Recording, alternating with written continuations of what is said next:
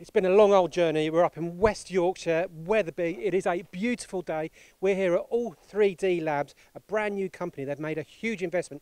You might be able to guess what they've invested in, but let's go and find out. Not only that, we're going to put our newest recruit, Tom Scubala, to the test.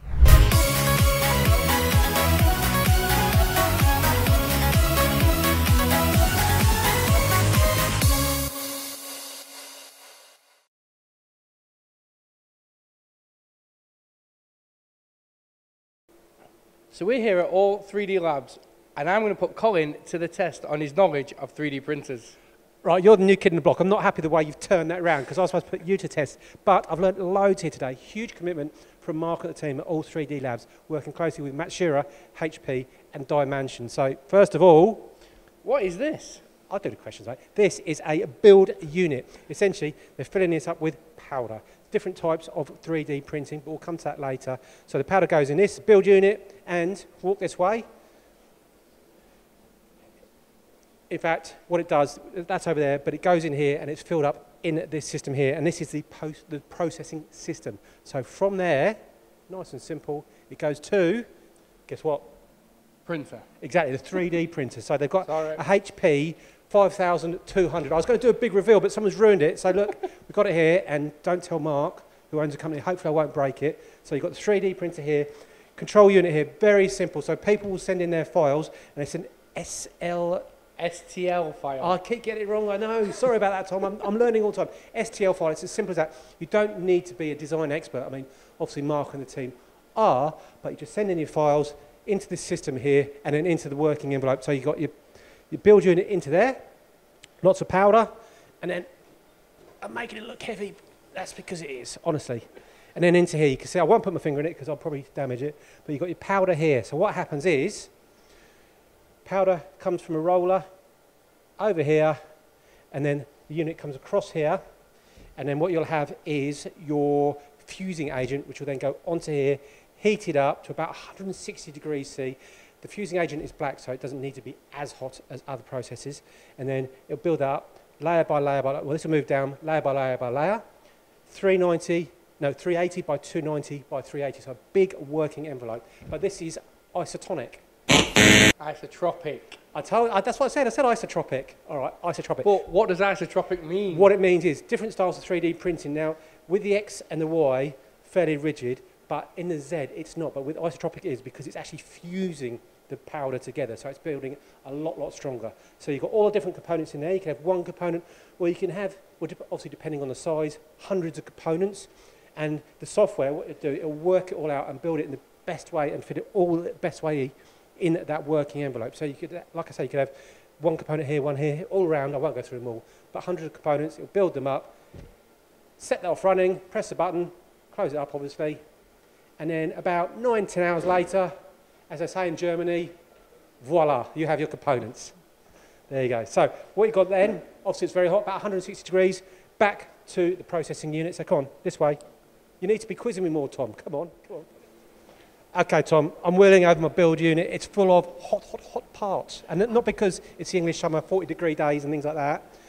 As I said, about 160 degrees. It needs to cool off. How long does it take to cool off? About 9 hours. So what they do in general is the guys at Matt Shearer HP will give them 2 build units. So fill up one, get it printing. So one's running, one's cooling, Absolutely. The machine never stops. Exactly. So not spindles turning, but printers printing. Now, I've got to ask, have you ever seen one of these before? It's a Hoover, isn't it? Not in my house, no, definitely not, of course not. But yeah, what you're doing is, you've got your build unit, goes in here, you've got your powder, you've got your components all printed in here. You're going to have to use a bit of imagination, not my hand wafting around, but then you get your Hoover and you're sucking out the powder essentially. Now you're thinking, well, what a waste, all that powder. But what you do is you're reusing that powder, so you're recycling about 80% of the powder, so a very cost-effective solution. You're taking the parts out, popping them on here, once they've cooled. Got lots of dust, but you've got a big filter system there, so that it's health and safety. Don't worry about it. You're not going to get harmful dust or anything like that. So really, you only need to wear gloves while operating this? That's it. And, well, you say operating, I wouldn't know to Hoover, as we alluded to earlier. But then you've got your finished parts, but not quite finished, because you need to go on to the next process. So walk this way. Come on, over here. So now, what are we doing over here? We are power shot seeing it, which means, in layman's terms, essentially, you're giving it a final clean if you want to. It depends on what sort of finish you want on your component. So the PowerShot C is essentially like, in very basic terms, a washing machine. Again, something I don't have in my house. Don't say it. Is this all automatic, or can you run it in manual mode? Well, you've got two different options. Depending on the size of the component, smaller components, pop it in there like a washing machine, and what it's doing, it's blasting really fine medium. You can see there, it's like a dust at the component to give it that surface finish. I'm not sure what that is. Oh, that's an insole. I've just worked that out. I've been here for 4 hours. I didn't know what it was. There you go. So that's your surface finish after it's been cleaned. Okay, so blasting it with that fine dust, or if it's a larger component, it's going to get damaged in that tumbler. So you can drop this down. There's some actual hand parts here, or units for gloves. It's not very technical, I know, but that's what you do. So you can manipulate that large part yourself. So these could potentially be your finished components there, but you might want a different surface finish. So what you could do is you go to the next one, the PowerShot S. So walk this way, and here you can And see, as we were saying, this is the manual I'm mode. doing all the Sorry. discussion, but you can see in the background Mark and Lee. Lee from Matsura and Mark were saying, you know, big investment, big commitment, but these guys have been absolutely essential to what they do, because you're going to have the occasional issue. It's about how you support them. They had an issue with some parts. Friday afternoon, they needed new parts, they needed new powder, all sorted by Monday. So absolutely brilliant service in that type of thing, because you can see, big commitment. But anyway, moving on. So PowerShot S, yes, I can manipulate, if I can say it. Big parts there with my gloves, or into the tumble dryer, well, washing machine. And this is a slightly thicker medium, should we say, so you can see, I don't know if the camera, hopefully the camera can pick that up. That's about 1/2 mil, those beads there. So blasting at the component, and there you go. You've got a slightly different surface finish. And again, hopefully you can pick that up. But what is also key, I'm going to bring the camera back, sorry, and I didn't finish there, but that's not, we like to keep Ian working. That is a perfect example of what you can do with 3D printing. So that part is, and that cog, I'm going to call it a cog gear, is actually... That's all printed as one, it's not been put together. Absolutely, so that's a great example of a component you get with 3D printing. So you want that surface finish, fine, but you might want a slightly different surface finish. So that's where you go on to your Dimension Power Fuse S, so a different process. So what's happening here is, and this is a great example, you've got the component there, you can see the surface finish. What they're actually doing is they're blasting, well, they're putting a vapour over the material and they're melting the surface. So essentially they're making that waterproof. And so, well, I'd say and, so if you're washing parts down and you're going underwater, submerging for whatever reason, that is perfect for this type of component. And it also gives you the sort of more like injection mould finish. Absolutely. So there you have it. So that's some great examples of, well, great example before I trash a joint, of what they're manufacturing here. And it's not just about one-offs, prototypes, it's batch runs as well. Not the big batch runs like you do with your injection moulding, but definitely batch runs. And there's no limit to your imagination. Well, there might be to yours. Oh, that's harsh when it's on second saw for chips and we're giving them grief. But we need to see some components. So come, walk this way. Sorry, Tom, about that. So here we have it, some great examples. Now, pick one. Perfect. So any keen cyclist wants to shave at least half a second off their 20-kilometre time. And how would they do that?